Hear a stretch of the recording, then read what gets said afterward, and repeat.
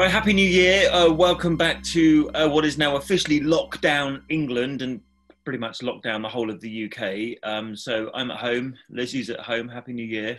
Happy New Year. So we're kind of back where we were in March, but without any of the sunshine and none of the novelty. Yeah, back right where we started and preparing for a lot more Zoom calls, I think. It's, like this one, clearly. It's kind of put the nation in a really somber mood, I think, isn't it? Anecdotally speaking, everyone's like, really? Like another lockdown, and we can see the reasons why. But it's just coming at this time of year, the middle of winter, the evenings are dark, you can't go outside. It's not fun, is it? No, January's not the most cheerful of months anyway. And then to be locked down without sunshine this time is, not I can't remember the last time I actually saw the sun, to be fair. Looking outside is pretty great again today, pretty wet. Well, at least it's sunnier this time. At least we can look forward to it getting sunnier this time. Every evening, let's as the Queen spoke about in her Christmas broadcast, let's talk about the light which follows the darkness. And every evening is getting slightly lighter at the moment by 2 minutes or so we can look forward to summer finally coming. And actually, I mean, I was thinking, what are we going to talk about? The Royals haven't done very much, but me and Lizzie just went through the list, and it's actually a fairly lengthy one, isn't it? It is. Well, we haven't done one of these in a fair few weeks now, so we've got a bit of catch up to play. But yeah, it's been reasonably busy. I've got a sizable list here. Yes, and I suppose the other thing we should mention is that this time last year, I was working and you weren't. You were on holiday, I wasn't. I was at Canada House in London with Harry and Meghan. I was actually on the Rota job that day, inside the house, the High Commission with Harry and Meghan. Little did we know that the very next day they were about to drop that bombshell. Yeah, so for people listening, we record the day before this goes out. So we're recording on the 7th of January. So exactly a year since that Canada House engagement. Yep. And then tomorrow, when this will go live, the 8th, was when that bombshell hit. And I think I was lying in a hammock in Mexico at the time when my phone pinged. And that was the end of the piece. Yeah. I recall being in the office. Luckily, I was in the office, and it was just before the bulletin at 6:30. And or actually, we might even been on air already. And an email dropped from Harry and Meghan saying, "Hello, everyone. We're leaving." That's it. Right. So, yeah. Anyway, we can talk about that in much more detail. The year anniversary of that announcement, the Queen's Christmas broadcast, and everything else will all be contained in Robinson's Royal Rundown, which is coming your way right now. So, we should start with the boss. The Queen's Christmas message, of course, aired on the 25th on Christmas Day, and was very focused, as you'd expect, on coronavirus and hope in that we'll come through this pandemic. We have had the first cull from the royal calendar this week. We heard that garden parties for 2021 are off. They are not going to go ahead at Buckingham Palace or the Palace of Holyrood House. A new initiative for the Duchess of Cornwall is being launched later this month, but we've had a slight teaser for that in the last week. The Duchess of Cornwall's Reading Room. Harry and Meghan's podcast, Archewell Audio, went live with a special holiday edition, and their website it had launched already, but it was really just a landing page. We've had a lot more substance on that page now and some details of partnerships they've formed. We have got various court cases to talk about connected to Harry and Meghan. And Prince William has been secretly volunteering for the Passage charity, which he cares very. Difficult to know where to start. I think we should kind of start with the boss, shouldn't we? It was on Christmas Day, obviously. We actually get a sneak preview of it a couple of days before, don't we? So we have to keep our lips very tightly sealed after we've been shown the Queen's Christmas broadcast before the rest of the UK and the Commonwealth. But again, I think a lot of people said that it really did hit the spot. She spoke about the lights, which, a dawn which always follows the darkest night, the light which comes at the end of a a dark time. And it's kind of, this is even before the lockdown was announced, but she was kind of summing up what's been an unbelievable year for everybody. Yeah, and I thought that there was a real personal tone to the message, particularly when she talked about all people really wanting was a squeeze of the hand or a simple hug, and that those people are not alone. This is affecting all of us, whether that's right at the top, you know, the members of the royal family. It's affected absolutely everybody. And she also reflected how her Christmas was different this year. There was just that simple picture of Prince Philip from her private collection, reflecting how she, like all of us, was going to have a very quiet, slimmed down Christmas. Of course, for many, this time of year will be tinged with sadness, some mourning the loss of those dear to them, and others missing friends and family members distanced for safety, when all they'd really want for Christmas is a simple hug or a squeeze of the hand.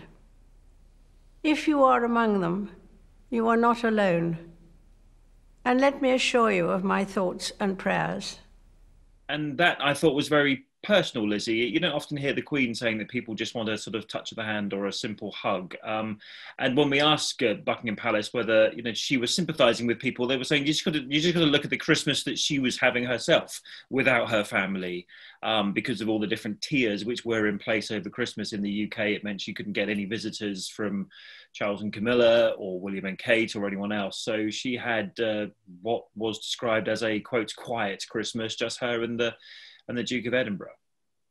Yeah, I thought the other thing that was really notable in the message was that we know that faith is deeply important to the Queen, but she really reflected throughout the whole message all faiths. It was a really inclusive message that, you know, people from all faiths have been affected by this this year, and their celebrations have been impacted. So I thought she you know, that was really sensitive of her to convey that. Yeah, she was saying it's, you know, it's also about Eid, it's about Passover, it's about all these faiths have been unable to celebrate in the way that Christians haven't really been able to celebrate Christmas with the ones that they love as well. But the theme was all about light and darkness. So take a listen to this bit where she spoke about the, you know, every night is followed by a new dawn. This year we celebrated International Nurses' Day on the 200th anniversary of the birth of Florence Nightingale. As with other nursing pioneers like Mary Seacole, Florence Nightingale shone a lamp of hope across the world. Today, our frontline services still shine that lamp for us, supported by the amazing achievements of modern science, and we owe them a debt of gratitude. We continue to be inspired by the kindness of strangers and draw comfort that even on the darkest nights, there is hope in the new dawn. And it might be the depths of winter, but the Queen already has decided, or Buckingham Palace has decided at least, that there won't be anything happening in the summer, at least as far as garden parties are concerned. Those are the four, I think it is, isn't it, Lizzie? 4 garden parties, 3 at Buckingham Palace, 1 at the Palace of Holyrood House in Edinburgh, where the Queen thanks those from voluntary services, etc. And all those garden parties at this early stage of the year have already been scrapped. Yeah, the deadlines for those garden parties were fast approaching, and decisions needed to be taken, and it was just not feasible to know at this stage with COVID. It was difficult to plan, so the decision's been taken early to scrap those, which for the second year in a row they now won't go ahead, which is a real shame for those thousands of guests that are sort of rewarded and recognised for their public service. Yes, exactly. And they won't get any of those famous sandwiches that you get, which, I mean, there weren't any last year. We went to one the year before, didn't we? Was it the year before we went? Yeah, year before. And it's, you know, it's a really special day for thousands of people. I had a sunny day. I don't think you did. You had a rainy day, didn't you? Is that right? Oh, dreadful. It was really, really rainy. Yeah. Very, very soggy. There were a lot of people, though. I mean, I was amazed by how many people you can get into the garden of Buckingham Palace for these garden parties. But yeah, among them, I mean, were volunteers, charities, military veterans, current armed forces personnel, etc. It's how the Queen sort of thanks everyone for things that they might have done during that previous year. But I mean, goodness, what they're going to do in 2 years' time when they reinstate these garden parties in 2022. They're going to have a backlog of 2 or 3 years. Well, you'd have thought this summer would have been a really lovely opportunity for her to thank all those sort of heroes that have played such an important part in getting us through this pandemic. So hopefully next year they'll be back on and she'll be able to take that opportunity then. Yes, I mean, I agree with you. And actually, the garden parties, you know, people might say, oh, who cares that that's been scrapped? But it does actually mean a lot to a lot of people who volunteer, who put in their own time for charities in their communities, doesn't it? It does. And there are also special garden parties held as well. There's one every year for the Not Forgotten Association, which is a charity for war veterans. And those are in addition to the sort of the 4 main ones, those 3 at Buckingham Palace and 1 at Palace of Holyrood House. Actually, I remember one of the garden parties when they last held them was hosted by Harry and Meghan. We know that they won't be at the garden parties this year because they're not happening. But it was me trying to find an appropriate segue to talk about Harry and Meghan. Kind of work. Do you remember though? Actually, didn't they went to a garden party for Prince Charles's 70th? Yeah, oh, right. It was their first engagement just after their wedding. Before they went on honeymoon, wasn't it, or something? Yeah.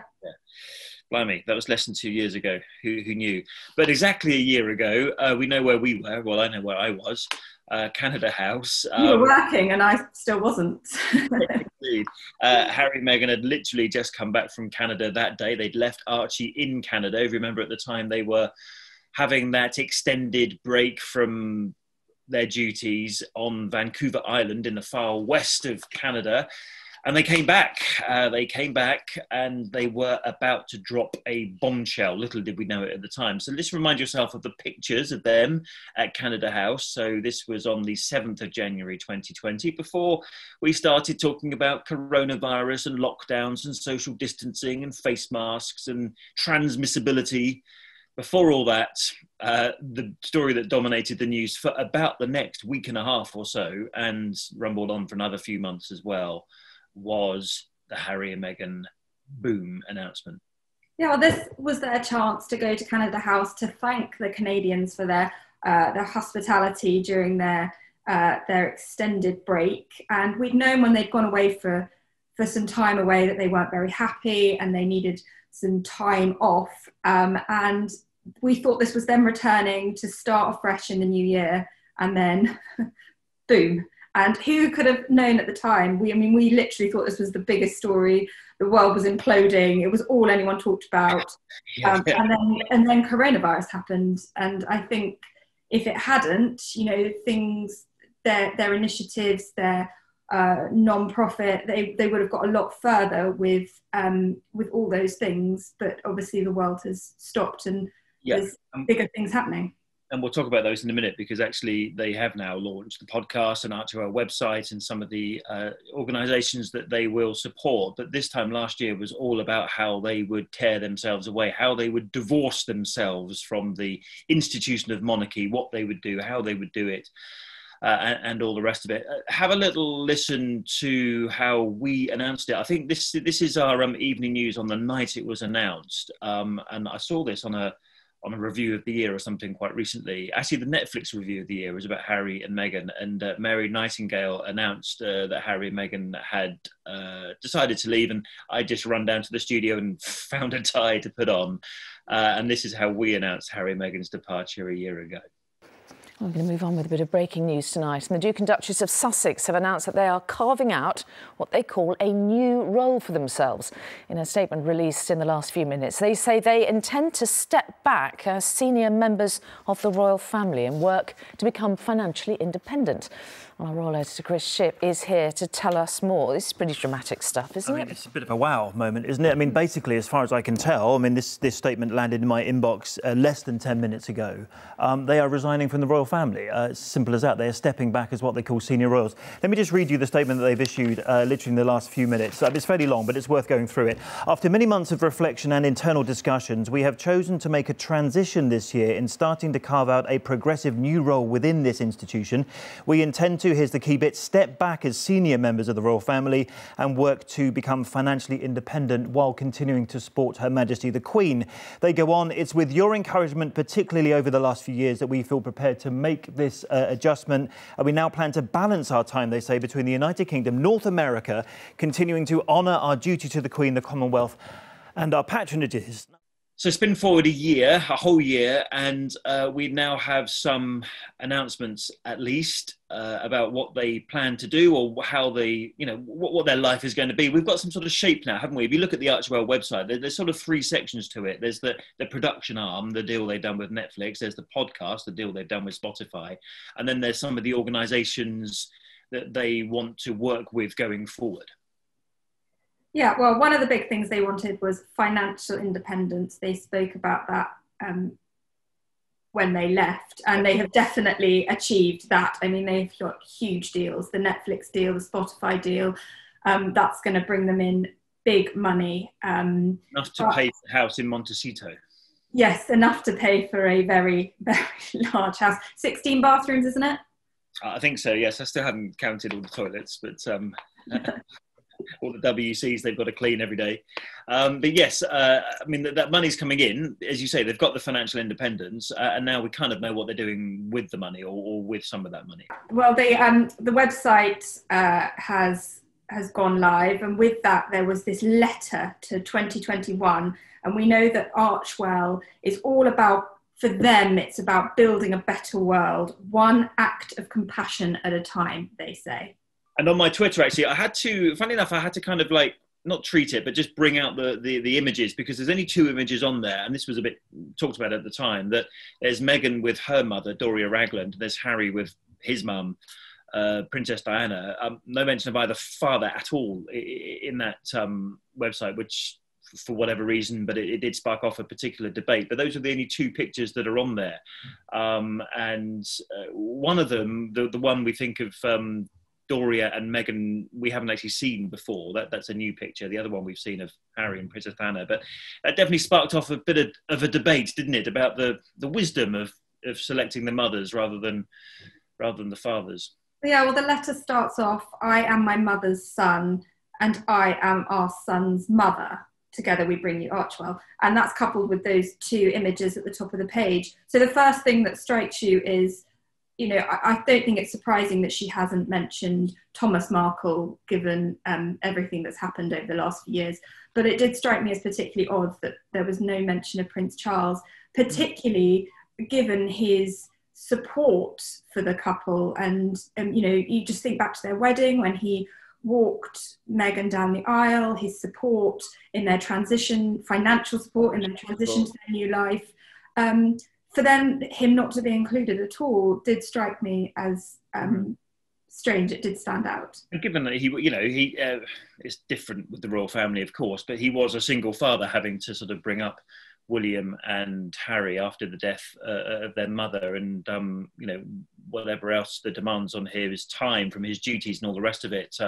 He had two young boys who were grieving their mother to look after as well. So that was interesting. I mean, it's not for us to say whether that was the right or wrong decision, but certainly it got a lot of commentary. And then a list of some of the organisations they want to support, which included those that are sort of supporting compassion and how to treat people in a different way. That's probably the best way to explain it, isn't it? Yeah, it seems that this is all going to be focused on compassion, like you say. That was mentioned several times in the letter, and the types of organisations they're supporting all seem to be about helping people. Yes, but no compassion from them, and perhaps understandably, many people would say when it comes to the Mail on Sunday, Meghan's court case against the Mail on Sunday does continue, and we will get, in a couple of weeks' time, won't we, a decision by a judge on whether or not it will go to trial or whether it will be decided without a full trial. And then Harry's got his own legal action against the Mail on Sunday for the article they wrote more recently about him, according to the Mail, allegedly, quotes, snubbing the military after he left the royal family, both of which are the subject of court cases at the moment. Yeah, one thing has been quite clear since they walked away from becoming from being senior working members of the royal family is that they are not afraid to take legal action when something doesn't sit right with them. They are more than happy to call in the lawyers. One of the other beneficiaries of their exit from the royal family is the lawyers, and the money that is going to some very well-heeled legal firms. But anyway, should we do Meghan's first? So Meghan's decision, what's called a summary judgment, comes up in a couple of weeks, doesn't it now? Yeah, so this will happen. Originally, the trial, before it was delayed, was due to start on the 11th of January, but that has been postponed until the autumn for confidential reasons. We don't know what those are. But she is also applying to for the case to be decided by what's called a summary judgment, which is basically a legal step, which would mean that they wouldn't have to go to trial at all. It would just be decided by a judge, and the hearing for that will now take place on January the 19th and 20th. It will take place virtually, so we will both be there to listen to that, or listen to it virtually. And we'll see. I mean, you know, this will be, if it goes to trial, it'll be huge, won't it? Yeah, so the trial, they say, will be in October. That was delayed. We brought you that news last year, if the trial goes ahead. But if it doesn't go ahead, then the judge is basically going to sit down and decide it on the facts that are in front of him. So that could come to a rapid conclusion, or it could be shunted off until the autumn or the fall of 2021. Yeah, I suspect the royal family and probably Harry and Meghan are very much hoping that this doesn't go to trial, because I think, you know, everything will be aired in open court. Yeah, and in terms of putting your dirty laundry out for everybody to see, that will certainly be the case if there were to be a trial. And, you know, I suspect the Mail on Sunday's publishers would even call Thomas Markle as a witness, and he'll be giving evidence against his daughter. So anyway, there's probably something that everyone wishes to avoid at the moment. Prince Harry's legal action, however, appears to be coming to a conclusion, but his team wish that some of the evidence or documents are read out in open court. And we got hold of some of those documents yesterday, in which Prince Harry actually claimed, and you can find the story on our website at itv.com/news, that some members of the military or the veteran community would have been at a greater risk of suicide. These are his words, not mine. Following the Mail on Sunday's claim that Prince Harry had turned his back on the military since he left the royal family. Yeah, so this story claimed that he hadn't been in touch with the Royal Marines, that he had ignored a letter from Lord Dannatt, and the legal documents that we've seen basically say that this diminished his credibility within that kind of arena, and risked people being less likely to see help being offered to them, and to take kind of him less seriously in that role. Yes, and given his role in the military is about supporting mental health, particularly, that was one of his great concerns. Now, the Mail on Sunday says that it's apologised. It actually wrote an article at the end of last month apologising for the article, and said that it gave a donation to the Invictus Games Foundation, Harry's Invictus Games, but we don't think that's the end of the matter, and it will continue for a little while longer. But on Harry and Meghan, should we talk about something very happy and positive that made everyone smile, probably uniquely so?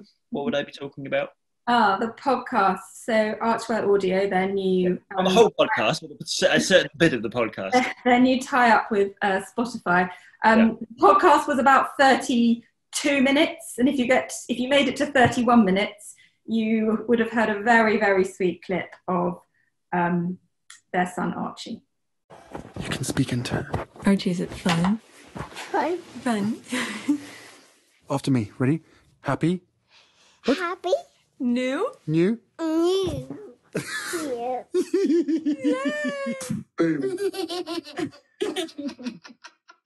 So happy New Year, or New Year. I couldn't quite work out whether they had an American accent or not. He's got a dad with a very British accent, a mum with a very American accent, but he's obviously living in California. So one expects that the Queen's great-grandchild will have quite an American accent by the end of it all.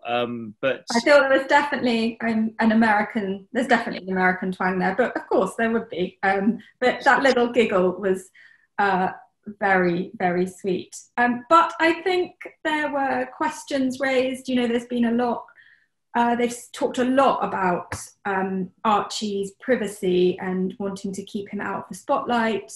And then, he is included in the podcast. So, which they definitely didn't have to do. They had a lot of big names involved in that podcast. And however sweet it was and lovely to have him included, did they need to do that? Yes, I think those were questions that were legitimately raised. I mean, I think Harry and Meghan would probably say, well, it's now their choice. They get to choose whether or not they, put their son in the public eye as they did on this particular occasion, as opposed to sort of felt like they were forced to do so in the royal family. However, you make that point about the contradiction between some of the things they had previously said and are now doing with Archie. Of course, we didn't see him. It was just his voice that they used. But certainly, it was even promoted on the podcast, wasn't it? They said there is a little surprise guest as well. So they wanted everyone to hear it. Yeah, definitely. And, there's no taking away that it was incredibly sweet and lovely to have him included. But I was just slightly surprised that he was included, given how fiercely they have worked to protect him and keep him out of the spotlight. And if you looked at the coverage of that podcast when it came out, it was all about Archie and Archie's first words in public. Yeah, of course. Yeah. Actually, so they're moving into podcasting and TV production. The Duchess of Cornwall is launching her own Instagram page, her own Instagram account called the Duchess of Cornwall's Reading Room.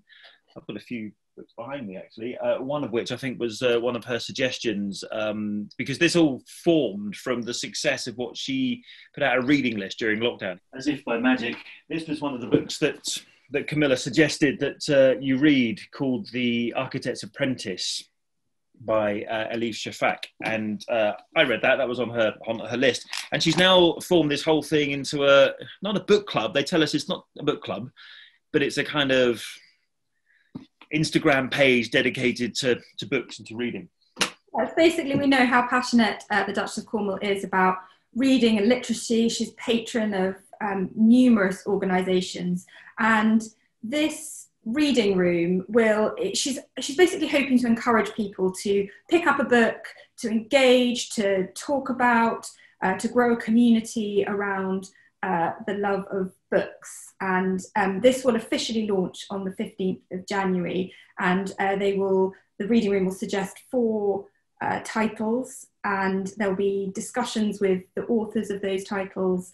And then throughout the seasons, there will be new books added to the list, and there'll be a real focus on, I think they want it to feel global. There'll be a focus on authors from across the Commonwealth, a range of different types of literature. So, I think it's just embracing one of her big passions. Indeed. And new pictures of her as well. And a conversation that she had with one particular author who's ended up on a lot of Christmas present lists this year. Yeah, she, sort of as a teaser ahead of the launch on the 15th of January, she had a conversation with the author Charlie Mackesy, and he wrote the lovely book, The Boy, the Mole, the Fox and the Horse, which is a really, really lovely book, and they had a conversation. I've read it so many times. It's an easy read, but it's a deep read at the same time. And I just love your drawings. I spent my whole life as a child doodling horses. Yeah, have you? Me too. That's what I always do. I used to do it everywhere, but mine unfortunately haven't turned out like yours. But does that matter? I used to volunteer teaching people to draw in a place. And a lot of them, people had they were in their 80s, a lot of them. And I remember saying to them, they always said, I can't draw. And I said, well, you can, it's just you can't draw like other people. But does that matter to you? Why not just draw like only you could draw, and then try and accept that? And once they'd understood that their drawings needn't be as the same as others, they then went, they were unstoppable, these people. Probably in these lockdowns, I should have just sat down and tried to do a lot more drawing, but I just actually immersed myself into books. And talking of said book, and bearing in mind that this was before the Duchess launched her reading room, this arrived from Santa And there is the book by Charlie. As if by magic, there it is. It's a really lovely book. Nothing to do with Camilla. It actually ended up in Santa's stocking and now lives in our living room. So anyway, that's the first book that was featured, and there will be plenty more.